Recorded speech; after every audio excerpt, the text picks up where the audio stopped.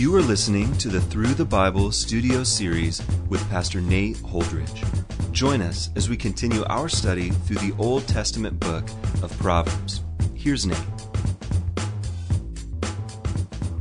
Proverbs 17 begins with the beautiful verse, "Better is a dry morsel with quiet than a house full of feasting with strife." Now, feasting here might actually allude to meat derived from the festal sacrifices. You remember when they would go to offer their sacrifices to God, it was during, normally, a feast that God had prescribed for the people of Israel. So it was a time of celebration.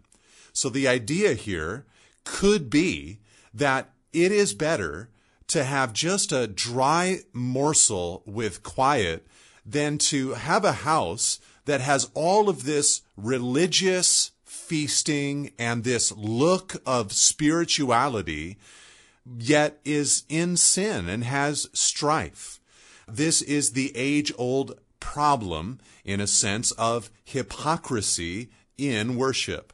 Paul, of course, teaches us in the New Testament, in places like Ephesians 5 and 6, that the gospel of Jesus Christ is to chase us into our home life.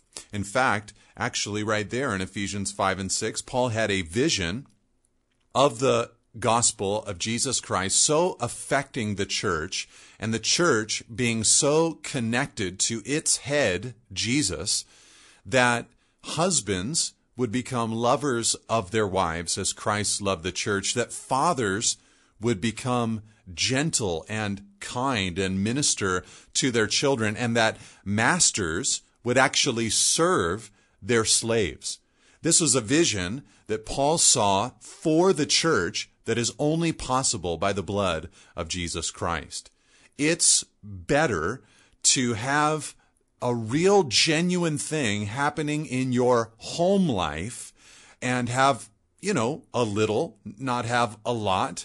It's better to have something genuine and spiritual and true to happen in your everyday life than it is to be a person of great wealth or to go around looking as if you have spirituality when you don't.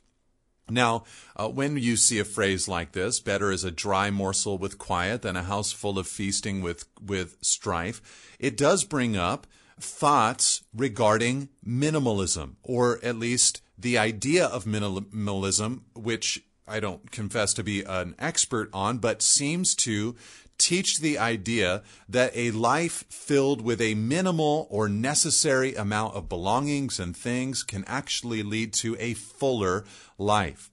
The thing about minimalism, though, is that it can become a gospel for someone, by which a person is saved and by which a person is made valuable, which actually just lends to an unsaving, legalistic message.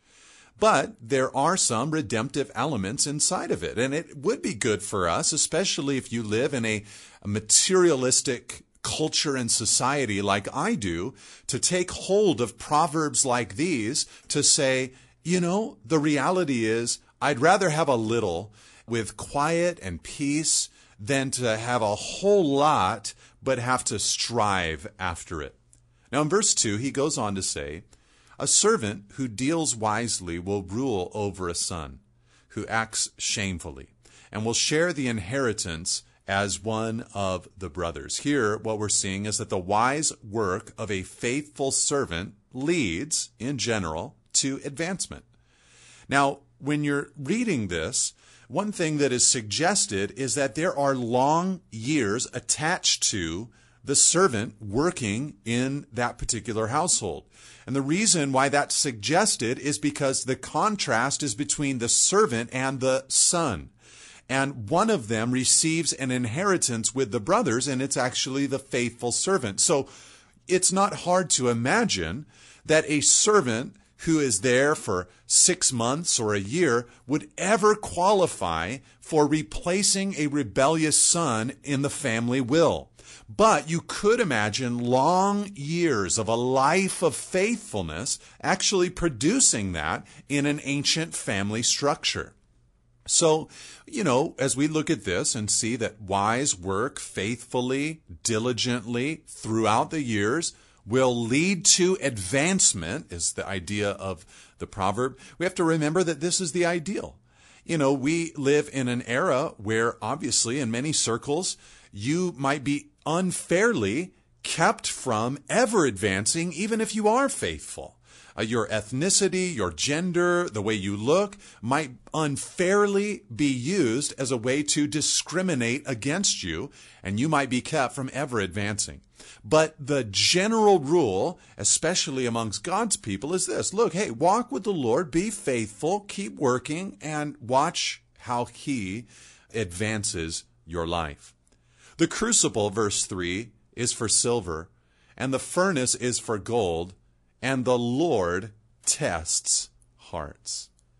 This is so beautiful because what we're seeing here is that it's the Lord who is purifying our hearts. Silver goes into the crucible, gold goes into the furnace to burn away impurities. But the Lord, He works hard to burn away the impurities of our hearts. One way that He does that, according to 1 Peter chapter 1, verse 7, is that He tests the genuineness of our faith, burns away the impurities of it through the fire of trials. So the Lord, He is ever faithfully working on us. An evildoer, verse 4, listens to wicked lips, and a liar gives ear to a mischievous tongue. This is emphasizing the readiness and eagerness of the wicked to listen to evil. They're ready, they're giving ear, they're listening to it, they long to receive it. Whoever, verse 5, mocks the poor, insults his maker. He who is glad at calamity will not go unpunished. It's a dangerous thing for a person, according to this proverb, to mock the poor, to have an attitude of those who are in poverty that is dismissive and trite, or is in some way ridiculing of the reality of their poverty. Why would this, as the proverb says, insult the maker? Well, in a sense, it might insult the maker because it might create or profess a false equivalency between God's sovereignty and that person's poverty. In other words, it might be an insult in the sense that someone is saying, well, they are poor because God in His sovereign will and plan made them so, rather than looking out and saying, perhaps the Lord wants me to do something about that person's poverty. But also, probably the bigger reason that it insults the maker is because the maker, God, identifies with the poor. And so our treatment, your treatment of the poor is indicative of your treatment of God. Matthew 25, verse 40, Jesus spoke of His return and spoke of a time when they would say, Lord, when did we do these things for you? And He'll say, as you did it to one of the least of these, my brothers, you did it to me. And so the way that we treat the poor, in a sense, is the way that we are treating the Lord. That is how closely He identifies with those who are in poverty. Now in verse 6, he goes on to say, grandchildren are the crown of the aged, and the glory of children is their father. One of the things about coming into Christ Jesus is that as you wrestle with the New Testament and as you think about what Christ has done for you, you are or should get a redeemed and new vision of the family structure. What could it look like? What could it be? Here you have this family where grandchildren are the crown of the aged, and the glory of children is their fathers. It's not hard, though, to look out into our society and see grandchildren that are a shame to their grandparents. And it's not hard at all to see children who their father is not a glorious man, but their father is someone who has brought shame or confusion or sin into their lives. But as believers, we get a brand new thing where this beautiful statement can come to pass. Get a vision for your life, considering that you could have, as the generations progress, if you don't have them already, grandchildren that are a crown to you because they're walking with God, they're loving the Lord, they know His Word, they're a gift to the church. And consider the possibility of within your family, the fathers scattered all throughout it, that they would be men who are loving and serving and caring for their children. So this is a real vision-inspiring kind of proverb. Now, in verse 7, the next proverb says, "Fine speech is not becoming to a fool. Still less is false speech to a prince." So both of these are bad. The fine speech just doesn't look good on a fool, but false speech is actually worse on a prince. And the reality of that is because princes are in authority. And when an authoritative person, a person in authority, begins to lie, false speech is what it says here, then the whole code of honor is crippled. And everything underneath them and the people that follow them will be regularly tempted to give in to a lesser code of conduct, because at the top, the main code of honor and truth-telling has been crippled. No, a ruler should be a person of integrity and honesty and trustworthiness. A ruler should put the meaning back into the title noble and behave nobly. Verse 8 goes on to say, "A bribe is like a magic stone in the eyes of the one who gives it. Wherever he turns, he prospers." Here, he talks about a bribe being like a magic stone or a lucky charm or a lucky stone. And he says it's like wherever this person turns, they prosper because of this magic stone that they have. Now, this is not an endorsement of bribery, but an acknowledgement of its effectiveness. And as you look around in this world, the reality is corruption abounds on the face of the earth. Even if you're living in one of the more civilized nations on earth, you still are dealing with corruption. But then as you ponder the nations around the globe, what you discover is that corruption is actually normative.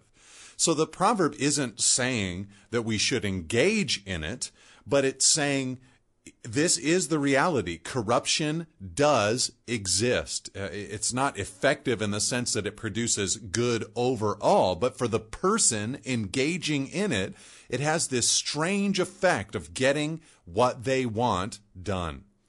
Now in verse 9, he says, "Whoever covers an offense seeks love, but he who repeats a matter separates close friends."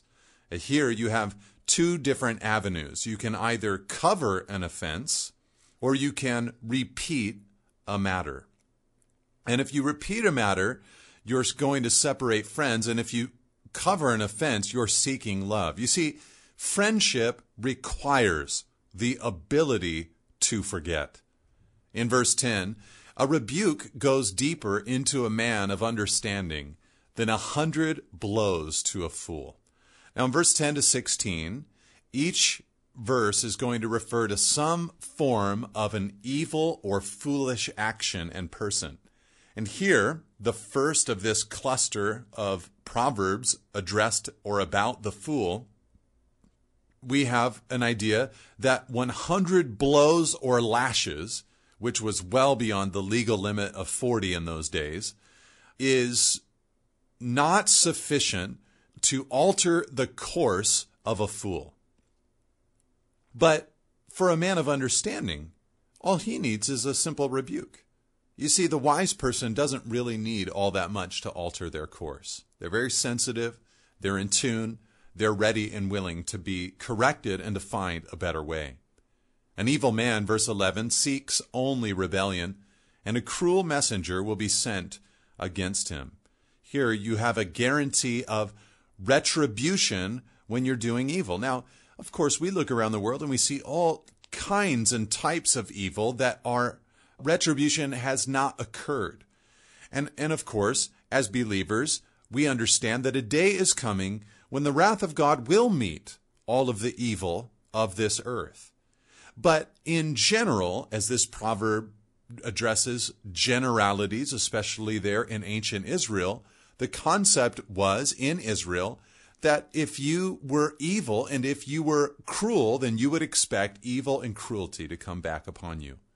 Let a man, verse 12, meet a she-bear robbed of her cubs rather than a fool in his folly. So tell me that humor is not part of the Bible, and I'll show you this verse. I mean, just the idea here is that, such hyperbole and such humor, you'd rather meet a she-bear robbed of her cubs, just this raging mama bear, than a fool in his folly. There's just nothing that you can do with him. Verse 13, if anyone returns evil for good, evil will not depart from his house.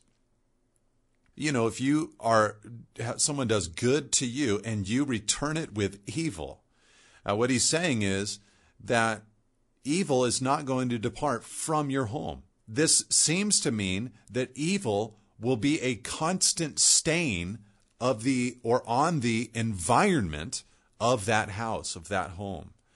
And you see that with people who have allowed their morals to become upside down, twisted, reversed from what the Bible has taught and received. You can see that there is just this darkness that exists in that home. Verse 14 says, the beginning of strife is like letting out water, so quit before the quarrel breaks out. I love this proverb. It's so practical, so helpful for the way in which we do relationships. It's saying that conflicts must be stopped before they get out of control. The truth is that families and relationships and churches have been destroyed by the smallest spark of strife. And so here he's telling us that we must quit before the quarrel breaks out. Romans 12, verse 18 tells us, if possible, so far as it depends on you, live peaceably with all. 1 Thessalonians 4:11 says, aspire to live quietly and to mind your own affairs and to work with your own hands as we instructed you. And 2 Timothy 2, verse 23 says, have nothing to do with foolish, ignorant controversies. You know that they breed quarrels. Now in verse 15, he goes on to say, he who justifies the wicked and he who condemns the righteous are both alike an abomination to the Lord. What you're seeing here is the reversal of morality that I just spoke about a couple of verses ago. The idea that someone would call wicked good and righteousness evil. This is what you see in Romans chapter 1. It's called the debased mind. Romans 1 verse 28, Paul describes there in Romans chapter 1 a culture or a society of people who have refused to acknowledge a creator God who is majestic and over them and worthy of their worship. And he tells them that God gives up cultures and societies like that. And as he gives them up, they then pursue three things. The first thing that they pursue is sexual immorality in a widespread sense. The second thing that they pursue is unnatural sexuality in a ever-increasing sense. And the third thing that they pursue or that they possess is a debased mind. Minds that do what ought not to be done, Romans 1, verse 28. And in so doing, they not only do them, he says there in Romans 1, but verse 32, they give approval to those who practice them. And that's what we're seeing here in Proverbs 17, verse 15, the justification of the wicked and the condemnation of the righteous. This is what happens when a culture removes itself, a society removes itself from God. But fortunately, through the grace of God and the gospel of Jesus Christ, our minds and our bodies and our souls can be renewed. Now in verse 16, he says, why should a fool have money in his hand to buy wisdom when he has no sense. So money here, of course, is not the resource the fool needs to buy wisdom. He must have a sense for wisdom. He must have a heart for wisdom, along with an intention, a desire to get wisdom.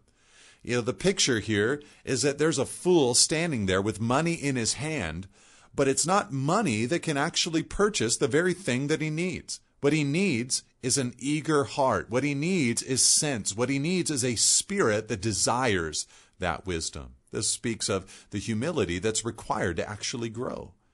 A friend, verse 17, loves at all times, and a brother is born for adversity. Now, in this verse, the friend and the brother are equated together. In chapter 18, we're going to see that a friend is extolled above a brother, a relative, but here they're seen as equal. They complement each other. A friend loves at all times. A brother is born for adversity. The idea here is that the love of a true friend is strong and constant. It causes us to think of or to remember the deep friendship between David and Jonathan in the Old Testament era. One, verse 18, who lacks sense, gives a pledge and puts up security in the presence of his neighbor. Here we learn that it is foolish to pledge security for someone else's loans. In other words, it's not wise to get involved in foolish financial investments. This is good for us to know, because what we're learning is this is not loving, this is not friendship.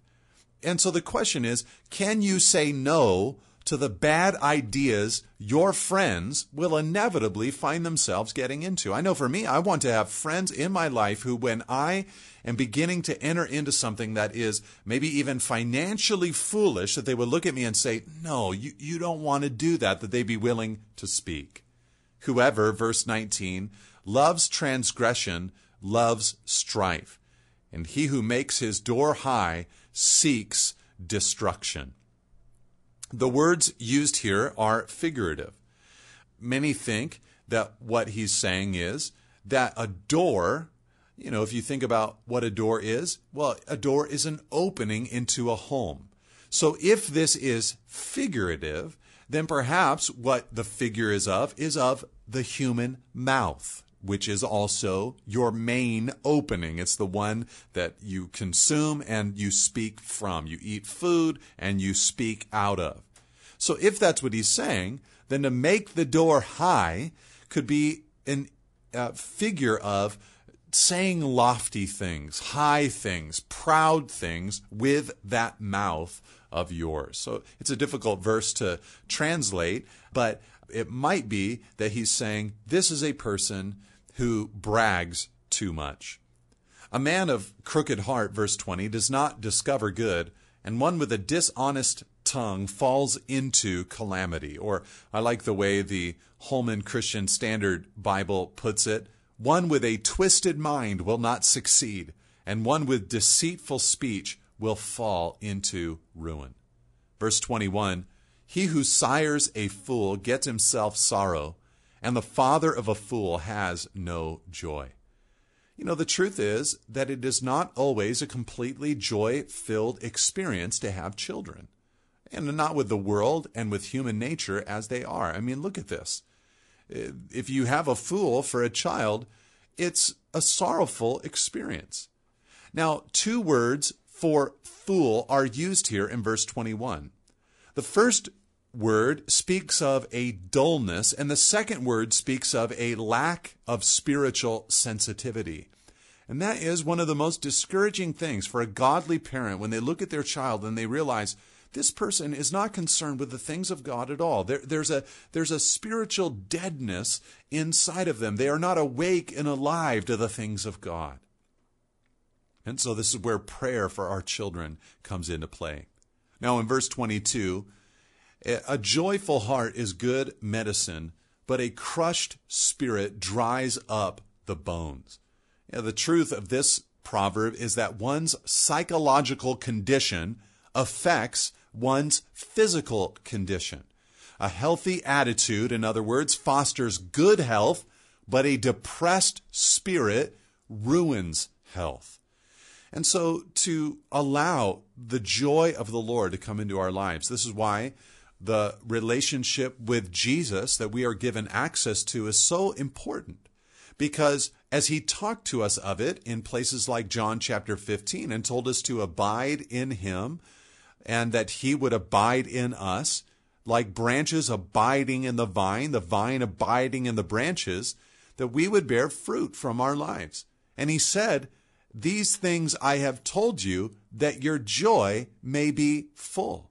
The only way for us to have the fruit of joy blooming from our lives is for us to be in regular fellowship and friendship and connection with Jesus. He is the one that satisfies our souls. He is all we need. The wicked, verse 23, accepts a bribe in secret to pervert the ways of justice. So in verse 8, there was a reference to the fact that bribes often help people get what they want. We've already seen that. But this verse affirms the purpose of the bribes. It perverts or it bends justice. Verse 24, the discerning sets his face toward wisdom, but the eyes of a fool are on the ends of the earth. I love this verse because it seems to speak of an inability for the fool to concentrate. His eyes are all over the place. They're on the ends of the earth. He can't think about wisdom. He's just looking everywhere else. It speaks of the folly of looking everywhere, even for wisdom, but never finding it. As the New Living Translation says, a fool's eyes wander to the ends of the earth. The fool cannot concentrate. He cannot focus.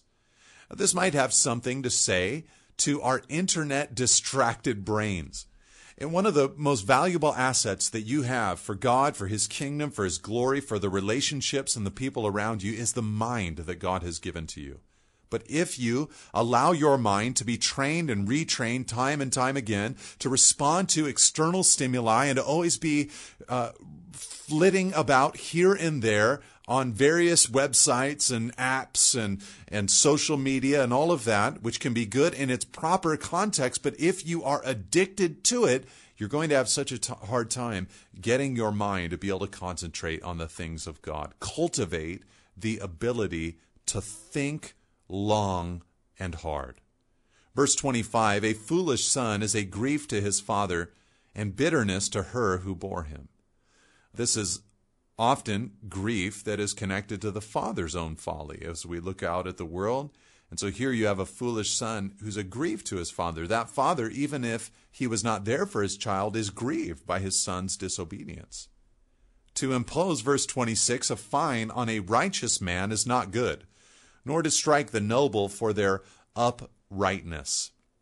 This speaks of unjust punishments, which is such a stain in the world. Whoever, verse 27, restrains his words has knowledge, and he who has a cool spirit is a man of understanding. The idea here is not that to restrain words means that you have knowledge, or that to have a cool spirit means that you have understanding. The idea is that restrained words and a cool spirit flow from a person with knowledge and understanding. You know, because as you look at the world, if you have knowledge and understanding of the things of God, of the kingdom of Christ, then you're not going to panic. You're not going to speak rashly. You're not going to, freak out. You know where all of this is going. You aren't easily fired up. You're temperate. You can see God's involvement in human history. And then finally, our last proverb of chapter 17, even a fool who keeps silent is considered wise. When he closes his lips, he is deemed intelligent. Even fools appear wise in silence, in other words. It doesn't mean that they, of course, become wise through their silence. They might have plenty of folly inside those brains of theirs. But by concealing their folly, they at least look wise for a moment. So this seems like a good place for me to be silent and to stop this teaching. God bless you, and amen. Thank you for listening. For additional resources and teachings, or to contact us, please visit us at nateholdridge.com.